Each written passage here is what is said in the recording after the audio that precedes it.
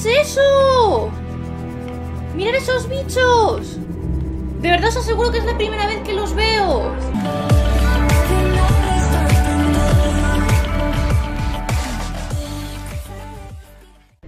¿Qué tal, velociraptores? Pues hoy estamos de nuevo en Subnautica y como veis estamos aquí casi al lado de la nave y hoy voy a enseñaros no exactamente un bichito, pero sí me parece bastante curioso enseñar estas cosas. Y es que vamos a ver un bioma nuevo, por lo cual vamos a tener que meternos muy al fondo. Aquí tenemos otra vez a nuestros arrecifes andantes o leviatanes, ballenas, como queráis llamarlos, que siempre nos acompañan a todos lados. Tenemos que bajar hasta abajo, que más o menos ya lo tengo todo señalizado, creo. Más o menos me dijeron que por aquí había un aviso de que había un bioma bajo unas cuevas subterráneas. Por supuesto voy a chupar esto porque no se ve un carajo. Como siempre tenéis que haceros a la idea, ¿vale? De que cada vez que grabe va a ser de noche, porque Subnautica es así. Siempre que grabo quiere ser de noche. Quiero enseñaros una cosa antes de entrar a esa cueva, ¿vale? Mirad esto.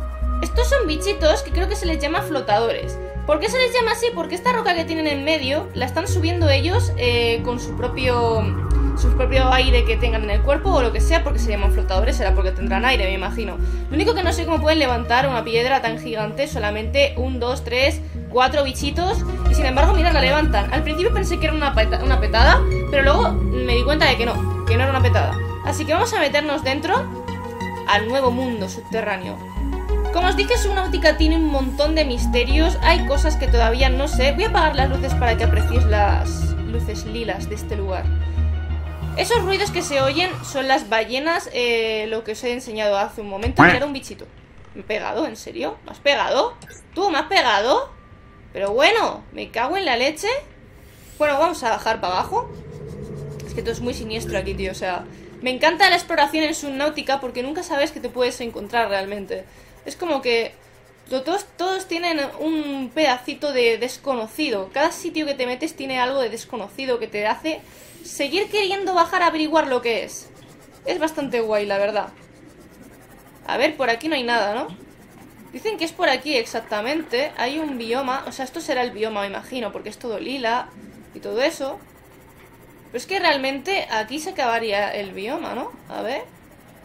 No tiene mucho más, la verdad. ¿Sabéis esas medusitas de ahí? A ver.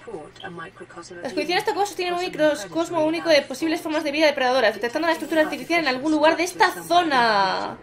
Una estructura artificial quiere decir que no es natural, que alguien la ha hecho. Estoy sobrepasando los 100 metros. ¡Mirad estas cosas! Aguijones colgantes se les llama. Vamos a escanearlos. ¿Sabéis que esto es para escanear? Aguijón colgante, formas de vida indígena. Vale, vamos a subirnos a la nave, puesto que dicen que por aquí hay algo artificial. Yo creo que tiene que haber alguna manera de averiguar lo que tiene esta cueva.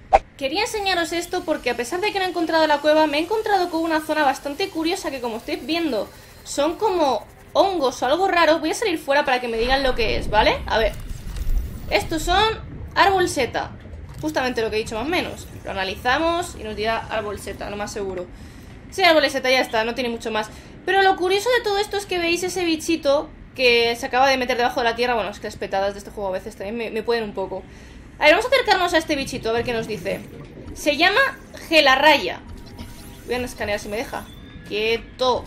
Creo que no hace daño, ¿vale? Porque solo están flotando, son brillantes. Y como veis son bastante curiosos, porque son formas de vida como brillantes, como lo que solamente encuentras dentro del mar, muy a lo profundo. Y eso realmente también existe en nuestro mundo. No exactamente ese bicho, pero hay muchas formas de vida debajo del mar que solo brillan. Son peces luminosos que normalmente se caracterizan por tener luces y muy poco sentido de la vista, puesto que viven en los abismos. Tenéis que saber algo de eso si os gusta este tema, la verdad. A mí sí me gusta. Lo que más me gusta de este juego es que han recreado biomas. ¿Qué es eso? Pues para que lo entendáis mejor lo que son los biomas, por ejemplo, un bioma puede ser un sitio lleno de algas, de kelp, como son los que ya hemos visto en muchas veces de los vídeos que he hecho de Subnautica. Otro bioma puede ser todo lleno de corales. Otro bioma puede ser simplemente esto, toda arena. Y en cada respectivo bioma de cualquier cosa que sean, que esto es un sitio nuevo, la verdad, no he estado aquí nunca de verdad, estoy flipando. Vale, os voy a explicar ahora. Pues lo que os decía es que con cada forma de vida se adapta al bioma, y eso es muy real y me mola bastante. Ese bicho que acaba de golpearnos es un tiburón, aunque no lo creáis. Y estamos en su zona, en serio. Bueno, estamos a 178 metros. Si veis ahí arriba, el marcador siempre nos marca los metros que hemos bajado.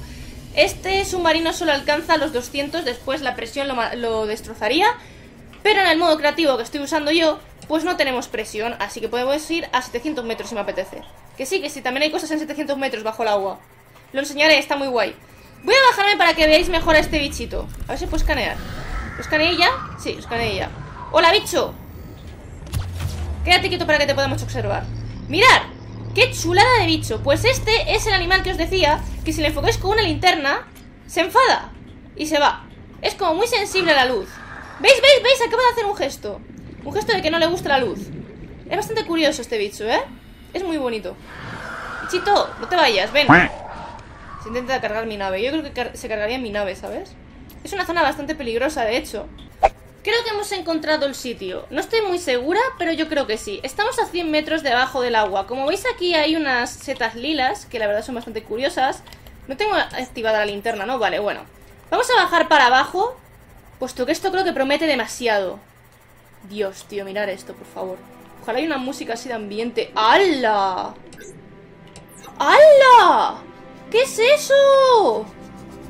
¡Mirad esos bichos! De verdad os aseguro que es la primera vez que los veo.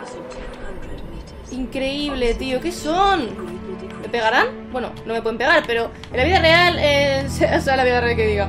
Ahí Blue no sabe qué dice ya. ¡Oh! ¿What?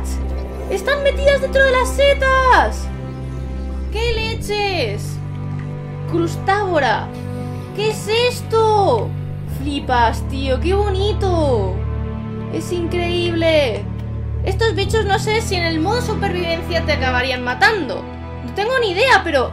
¿Esto ataca? ¿Lo puedo pegar? Bicho. ¡Oh! ¿Qué sale? ¿Qué se ha ido? ¡Hostia! ¡Mirad qué bonitos son! Increíble, tío. Vamos a montarnos en la nave que... ¡Hala! Mirad cuántos mirones hay. Estos peces, para quien no lo sepa, se llaman mirones. Pero no son mirones normales. Estos mirones son nuevos. ¡Míralos, son nuevos!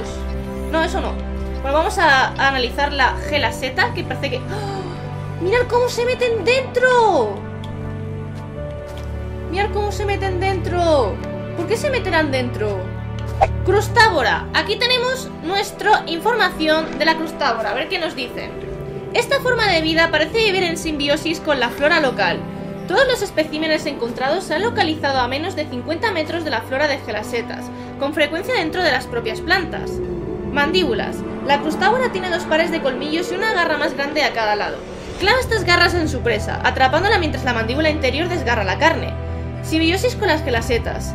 Las gelasetas brindan la guarida perfecta desde donde emboscar a sus presas y proteger a sus crías. La presencia de crustávoras probablemente disuade a los herbívoros de alimentarse de las gelasetas, lo que garantiza que la relación continúe.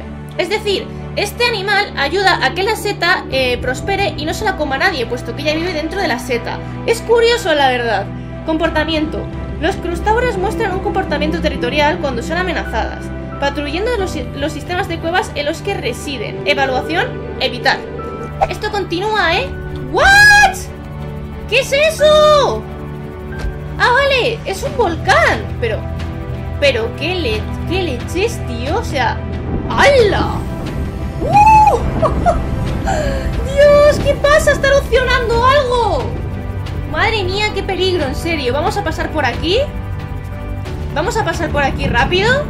Dios, flipante, en serio. Es alucinante. ¡Alucinante! Dios, tío. ¡Hala! Aquí hay provisiones. Mirad esto. Parece que funciona. Dios, en serio. Qué fuerte. No puedo romperlo, ¿verdad? Wow, tío, increíble.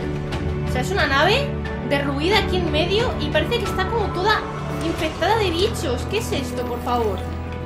No es nada. No se puede analizar. What? Guau, tío, esto de verdad es alucinante, ¿eh? Aquí había una base. Nos están diciendo que aquí había vida inteligente. Había una base y no sé qué...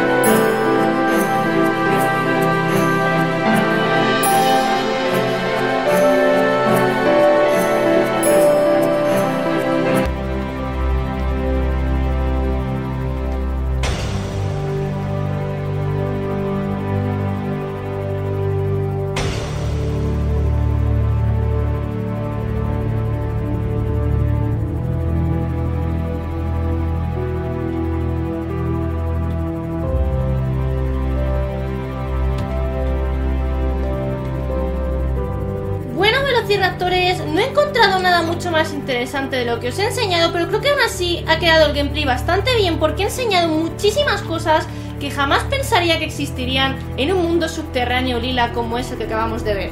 Así que si os ha gustado este gameplay, no olvidéis darle un super me gusta, uniros a la manada si aún no pertenecéis a ella, y yo me despido este vídeo al lado de estas increíbles ballenas, y recordad que podéis dejarme en los comentarios si queréis que siga subiendo este juego. Así que nada más, velociraptores. Un saludo para todos.